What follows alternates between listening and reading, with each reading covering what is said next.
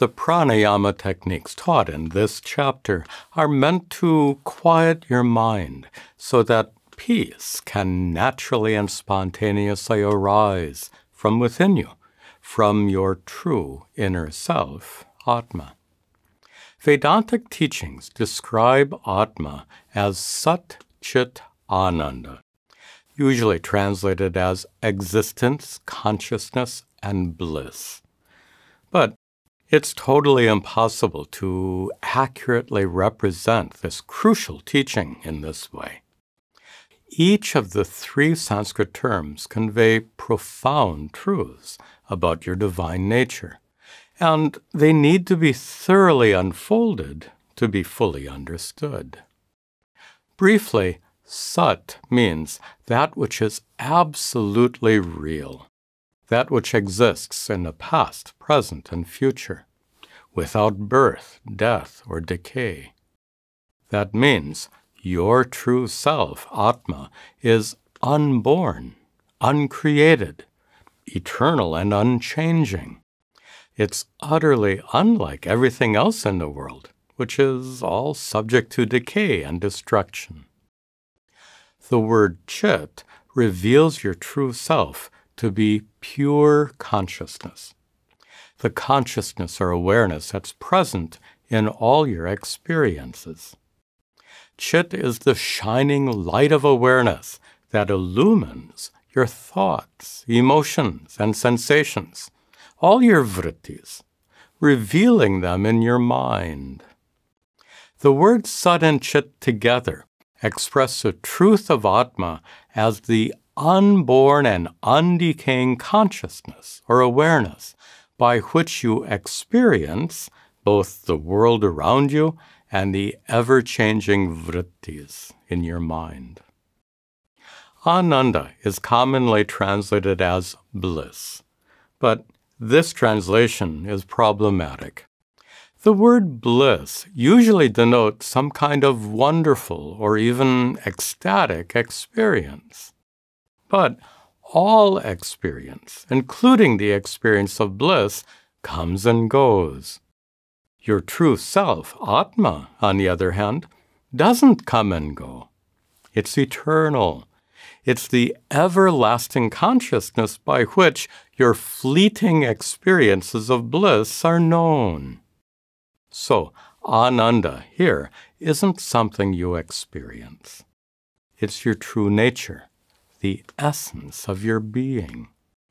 For this reason, Ananda is better understood as fullness, wholeness, or perfection. The word Ananda reveals the vastness and limitlessness of Atma. This sense is beautifully conveyed in the Bhagavad Gita. Apuryamanam achalapratishtam samudramapa pravishanti yadvata. Atma is forever full, like a vast ocean into which countless rivers empty their waters. Figuratively speaking, Atma is a vast ocean of Ananda that exists within you as your own true divine nature. Atma is a limitless reservoir of peace and contentment, the true source of joy and happiness, as we discussed before. From this vast reservoir of Ananda arise your feelings of kindness, love, and compassion for others. Yet, these wonderful manifestations of Ananda are often absent in our behavior. When we're stressed, tired, or even just distracted, we often fail to treat others with the kindness and compassion they deserve. It's difficult to care deeply about others and give them loving attention at times when we feel emotionally drained. As we saw in the introduction to this course, we can only give to others what we ourselves possess. Fortunately, meditation can give you an opportunity to dive, so to speak, into that vast Ocean of Ananda within you. In meditation, you can dip into that limitless reservoir again and again to refresh yourself and refill your heart with kindness and compassion. And certain pranayama techniques can help you immerse yourself in that ocean of Ananda.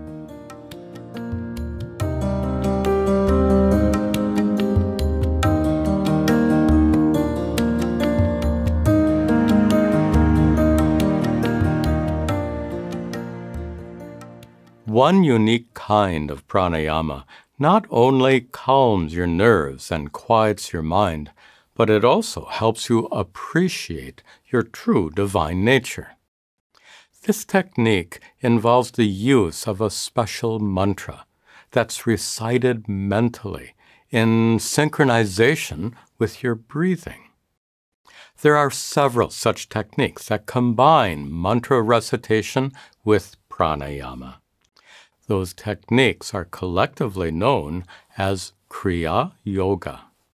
Among them, the practice using the mantra Soham is perhaps the best known, and it's specifically intended to help you metaphorically plunge into the vast reservoir of peace and happiness within you. The mantra Soham is derived from the Sanskrit pronoun saha, that, and aham, I. These two words combine to form soham, which literally means I am that. The word that refers to the inner divinity, your true self, Atma, which is Satchidananda. So, an expanded meaning of the mantra Soham is I am that inner divinity, Atma, unborn, undecaying consciousness, limitless, perfect, full, and complete, the source of all joy and peace. This mantra is often combined with the yogic breathing and Ujjayi pranayama techniques taught in previous lessons. Be sure to learn those techniques before continuing. Here, the syllable so is recited mentally during inhalation, and a syllable hum is recited during exhalation. For the coming exercise, it's best if you sit in a place that's particularly suitable for meditation. You can listen to this exercise using a laptop computer, a tablet, or a mobile device like your phone. This exercise is also available as a podcast or download from our website, using the links in the video description below.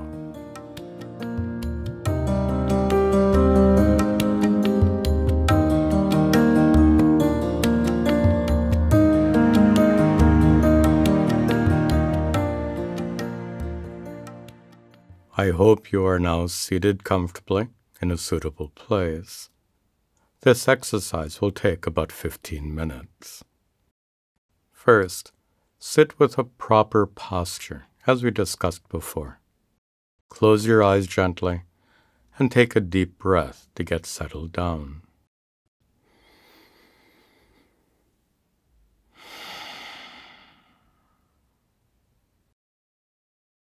Now, make a sankalpa to affirm your intention and commitment to meditate.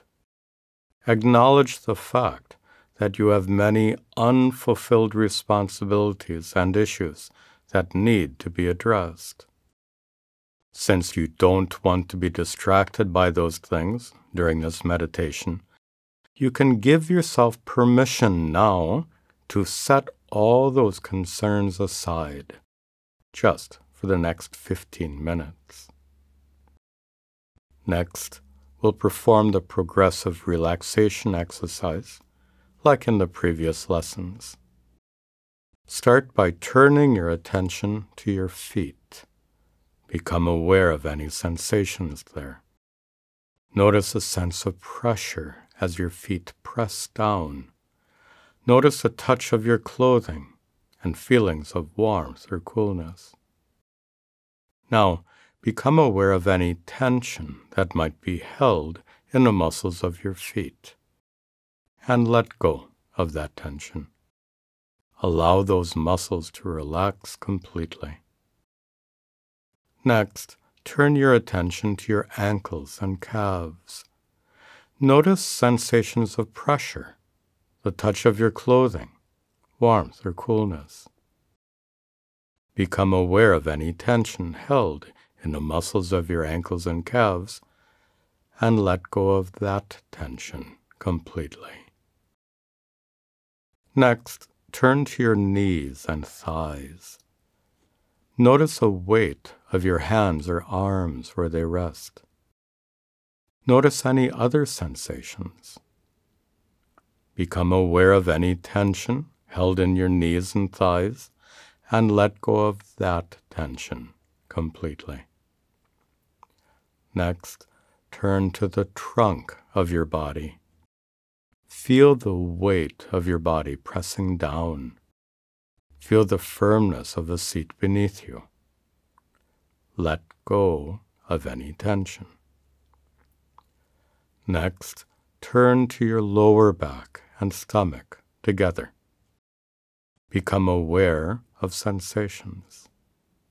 Let go of any tension. Now, turn to your upper back and chest. Become aware of sensations and let go of any tension. Now, your shoulders, arms, and hands. Become aware of sensations and let go of any tension. Finally, your neck, face, the muscles around your eyes, at your temples, and across your forehead. Let go of any tension. Now, turn your attention to your breathing. As we did earlier in the practice of prana vikshana, observe your inhalation and exhalation by mentally tracing the passage of air with each breath. As you inhale, observe the air entering your nostrils, traveling down your windpipe, and filling your lungs. As you exhale, observe the air flowing out of your lungs, traveling up your windpipe, and leaving your nostrils. Breathe normally, naturally.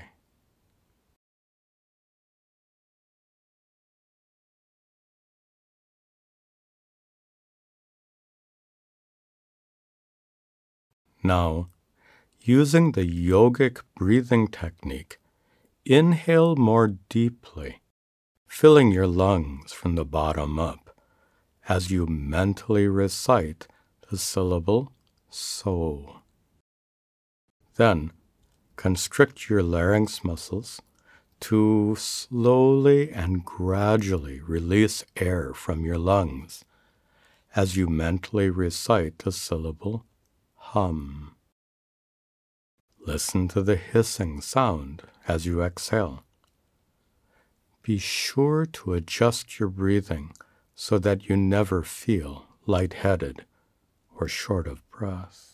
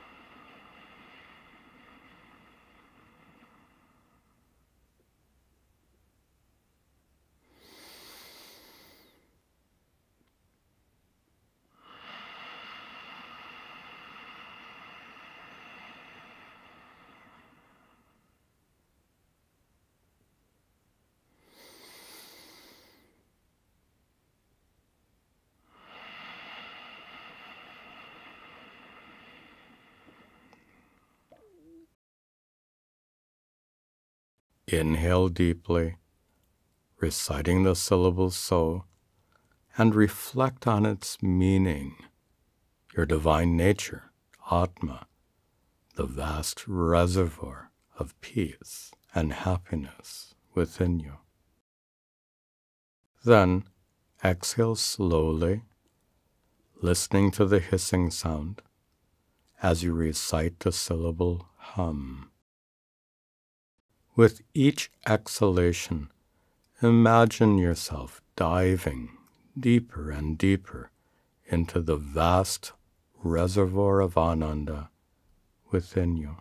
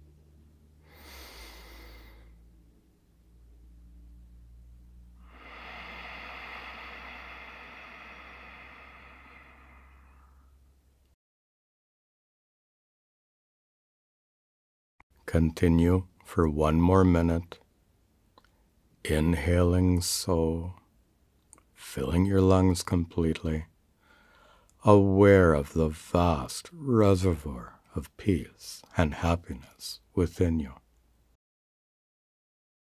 Exhaling hum, listening to the hissing sound, feeling yourself immersed more and more deeply in that vast reservoir of Ananda.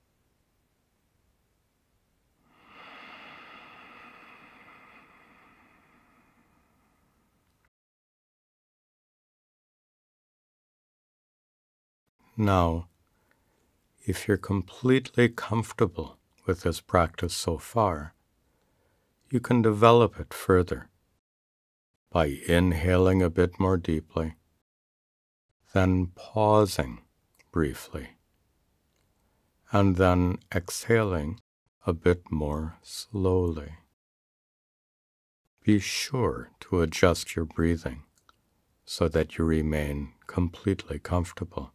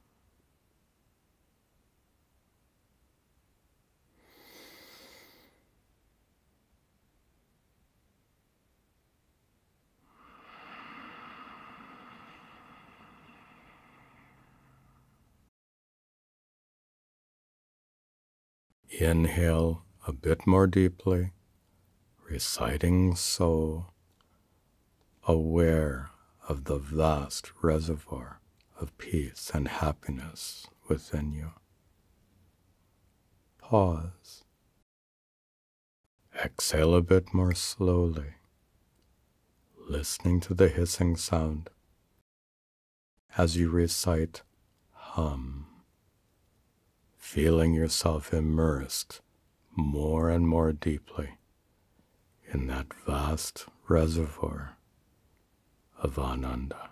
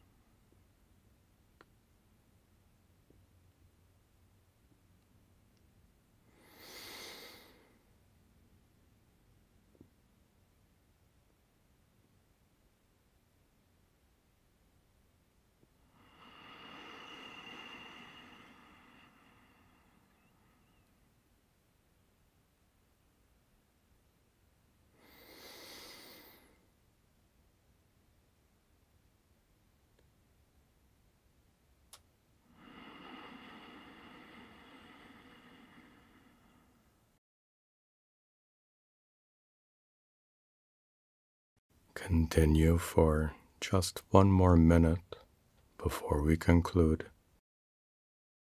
Inhaling so, aware of the vast reservoir of peace and happiness within you. Pause.